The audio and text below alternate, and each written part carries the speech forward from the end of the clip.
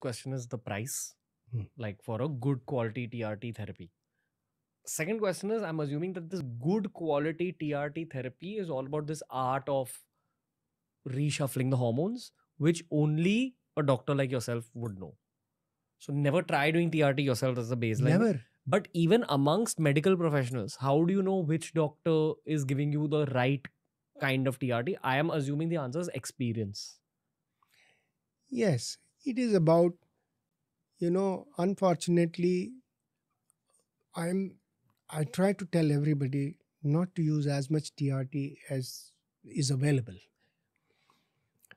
because of the single reason that if the single risk is that if I give TRT, your body stops producing TRT. Therefore, try to avoid as much as possible. Having said that, there will be situations where you will require it.